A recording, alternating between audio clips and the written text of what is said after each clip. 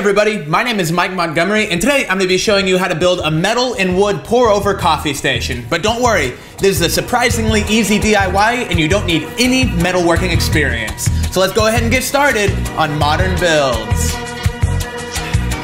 All the metal used in this project is 1/8 inch plate steel, and I had some left over from a previous project. Plate steel is awesome because you can get surprisingly straight, clean cuts using a cutoff wheel on an angle grinder. After measuring to the proper length, I cut it following the line. The trick to getting a good straight cut is to do it in passes. The first one is just to establish your line and make a groove, and then from there you'll go back and forth until you cut all the way through your piece.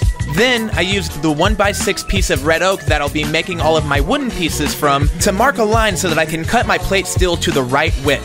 I want to match that piece of wood. And if you're curious, I just clamped my piece of plate steel down to a piece of old 3/4 inch plywood as a cutting mat. Here, I'm marking locations where I'll be cutting a groove halfway through the metal with the angle grinder so that I can bend it to 90 degrees more easily.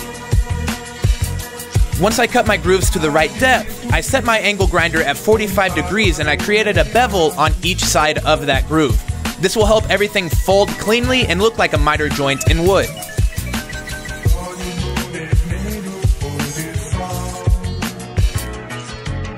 This bending jig was based off of one from my podcast partner, Ben Ueda, the Modern Maker podcast. Links in the description. Essentially, I just clamped a piece of angle iron inside of the groove, and then I was able to bend the metal in place with that holding it flat. Because I cut that groove, enough of the material was removed that it was easy enough to bend by hand, which was super convenient. If you need a little bit of extra help, you could clamp some 2x4s onto the face of the metal, and then that would give you a little bit of mechanical advantage and leverage. After I found the center point of the metal, I used a 1 5/8 inch hole saw to create a hole that the dripper will go through. In hindsight, I probably should have done this step before I bent the metal, that way it would be easier to clamp everything down. The hole saw can really bite in and really yank your arm, so you want to make sure that workpiece is held down as securely as possible. And to break the edges and clean everything up, I sanded all of my corners down. I used 150 grit sandpaper. And finally, to clean everything up, I used acetone to remove that oil and grease. Moving on to the wooden part of this project, I got that 1x6 piece of red oak I mentioned earlier, and I cut it to the inside dimension of the top of the metal piece.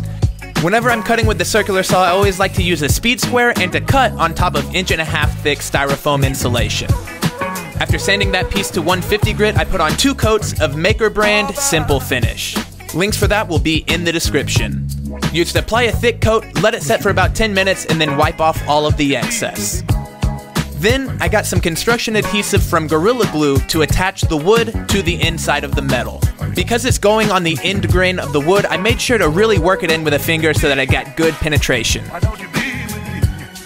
Once I had everything in place, I clamped it all down and cleaned up any of the squeeze out with a wet rag.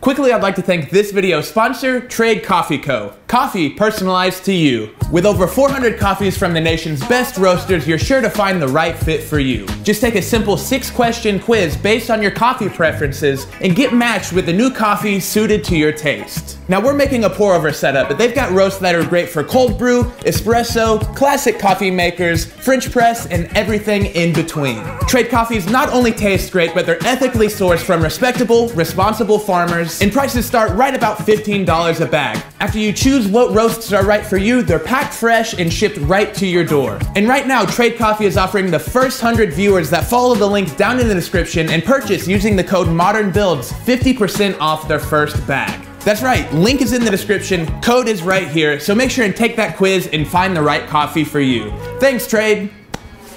Now that I've made the main body of the pour-over station, I want to show you a couple of accessories and stands you can make to customize this to fit the way you make your coffee. For this first one, I measured the base of a standard coffee bag and I added a 1/2 inch all the way around. Then I cut a piece of wood and metal to that size, and I'll be connecting them later on to make a stand for the coffee bag. The second thing I'm making is a stand for the kettle. If you're making pour-over coffee, it's always great to have a place to store it and set it for when it's hot. After using a makeshift compass to make a circle with a radius 1/2 inch bigger than the kettle, I used the jigsaw to cut that piece out. After it was cut, I sanded it down and then used it to trace the line for the metal base. And I was happy to find out you can cut circles in plate steel really easily with the angle grinder. Just like before, you want to make really shallow passes, this time even shallower so that you don't pinch the blade as it's rotating.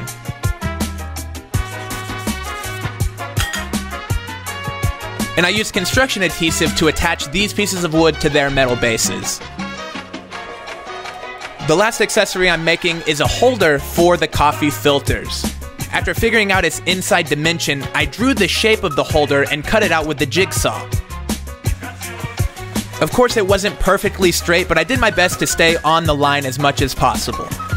What's really cool about this accessory is it attaches to the side of the coffee station using magnets. I used a Forstner bit to drill out a recess that was the same size as the magnet, and then I used Gorilla Glue Super Glue Gel to attach them permanently.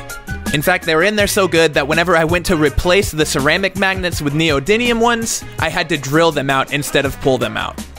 And the final step to these accessories was to apply a couple coats of Maker brand Simple Finish to them.